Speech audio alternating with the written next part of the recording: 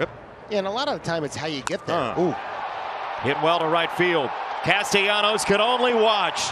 Juan Soto drills a 3-run home run, and the Nationals have taken a 4-0 lead. Backdoor cutter right into the barrel of Soto. That ball was waffling. That ball was hammered, and he's been swinging the bat a little bit better. The last 2 days, he's hit some balls on the screws, and you're not going to hold down Juan Soto for too long. Don't trip. I'll tell you what, he didn't miss this mistake. What if the camera guy tripped right there?